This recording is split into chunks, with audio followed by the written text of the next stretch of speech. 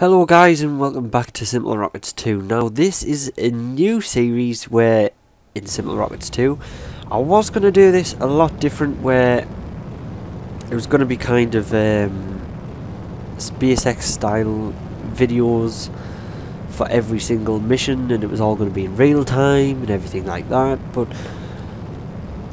I've soon realised how much work that is going to entail and I just don't have the time for that sort of thing, so I've decided to just go with it with normal style videos where it's a lot easier to make, and yeah, it's just going to be a lot of fun. So in this series what it's going to be all about is just about colonising the solar system in SimpleRockets 2. Now this is going to be really hard because I'm not very good at designing parts and rockets and stuff, so that's kind of my weakness. So if you guys want to get involved and design me some, you know, space bases, space station modules, things like that, then please do, and join the Discord and just send us them.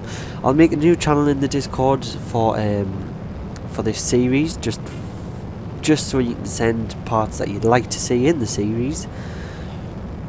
So yeah, and if you haven't already, apparently YouTube says 90% of you haven't subscribed, so please do subscribe, and that'll be really appreciated. We are trying to hit 1,000 subscribers before New Year. It's entirely possible, hopefully, so please do get subscribing, and I'm so thankful for the 800 subscribers. That is, we have rocketed up this year. It's just gone totally crazy.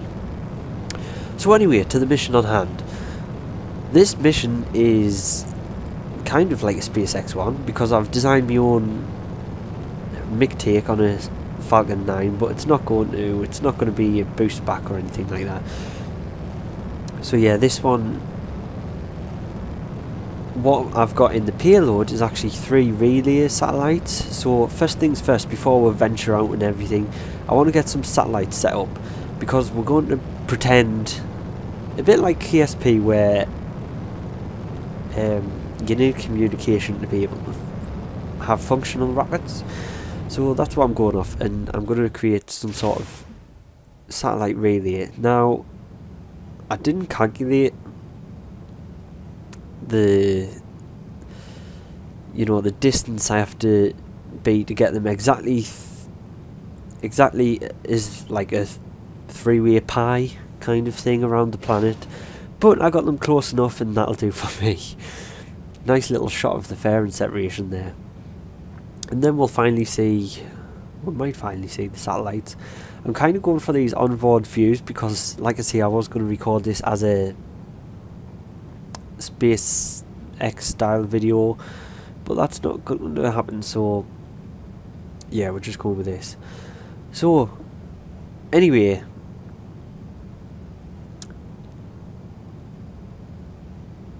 the mission on hand, what's going on now? We've gotten rid of our first stage. That is going to land back on the planet, which you will actually see now after this burn is finished to get into orbit on the second stage. So you see this now,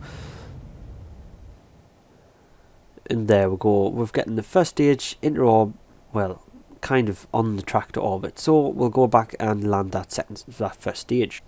Right, so here we are back at the first stage, right where we left off, and we're going to do kind of a slow burn. I had less fuel in here than I thought I would have liked to have had, so we're just going to burn back a little bit. We've got plenty of RCS in this, so it turns on a dime, which is great. But I do want to slow it down. Obviously I've had to go back and relaunch and everything to be able to land this first stage. That's the annoying part about SimpleRockets 2. Engines don't seem to burn once you switch vessel, which is pretty annoying, but it should be fine. And there we go, we've ended that. We have not got a lot of fuel left, but we have parachutes on this stage, so that is pretty handy. So what I'm going to do, I'm just going to time warp this over, speed this footage up because it is a very long process. So we'll just go for a 4 times time warp on this. Now I am actually doing this video post commentary because, again, I keep saying it, I was going to do this like a SpaceX series, but I just don't have the time for that, so I am actually just recording over the edited footage. But I'm sure you guys will still enjoy and be pleased that I'm back on the scene, because I have been very ill and just not with it to make videos. And there we go, I actually did start a spin because with that empty on fuel there was just no weight at the bottom, but I just yanked the parachute and then began a very slow fall from 12,000 meters, which was agonizing, really agonizing to watch. So I think we'll just skip this bit because I don't think you just want to watch like 4 minutes of it. That's in 4 times speed actually coming down to land, so I think we'll just skip that.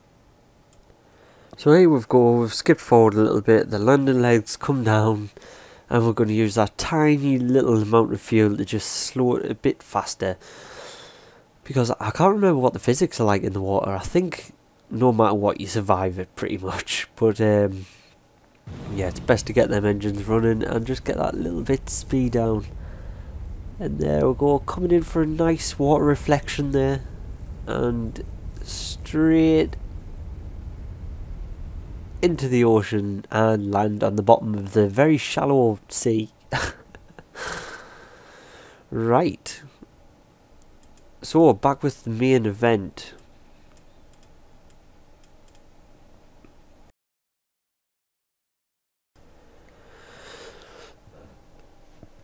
So what I'm doing now is just going, this is times 4 speed again, just to speed things up, because this does take a while to do. So we're just going to the Apple here. Now I actually left this in real time because I wanted it to obviously be a real time series. I left it all in real time, but yeah, obviously I don't know how the logistics would work. See, if I was going to Mars, it would literally, I'd have to upload the last part of that video like 2 years time in real time. So I don't know how I would work it, and it was just going to take a lot of hours of editing. Like, I started editing this video in 4 hours, and then that's when I decided that it wasn't really necessarily a good idea, so I just skipped that. But anyway, back to the main event. Right, so here we are, just up in the orbit to about 1,000 kilometers up. So then we leave this in sort of a centric orbit, detach the first one, and then once we get Apple we can go on to the next satellite, raise that one up to circularize again, kind of thing. You'll see what I mean in this video. I didn't work out the coordinates very well though, so it's kind of they're not really every third of the orbit, which I would like to have been. But I tried the new beacon light on there as well on these little satellites, and I don't see, I couldn't really get it to work. It's meant to strobe steady, but it just doesn't strobe. It's just a red light. So I don't know what I did wrong there. And also these probes have no gyroscope, so they can't really stabilize themselves. I've got to use time warp to kind of stabilize them, or the engine once it does its burn. So you can see I'm switching to the next one, upping it to 1,000 kilometers there, and then doing the burn on that one, which I was hoping would be a third round the planet, but they're going to be spaced out enough where it's okay. It will be okay. I'm sure it will.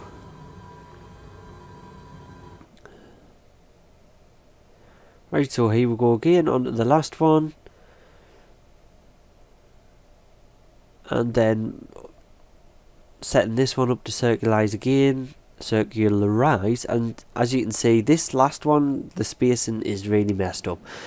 But, you know, it's all roleplay in this series, and I'm going to pretend that they can get signal pretty much all the time. I'm also going to set up some polar satellites as well, I think, in the next one. That'll be pretty cool. So yeah, that's pretty much it for this episode. Thank you very much for joining, and if you've got some ideas for the Colonization one, please do leave them in the comments and do subscribe. I really appreciate it, and thank you very much for joining us in this kind of quick episode, but there's a lot more to come and I'm so excited. So I'll see you in the next one, guys, and thanks for watching.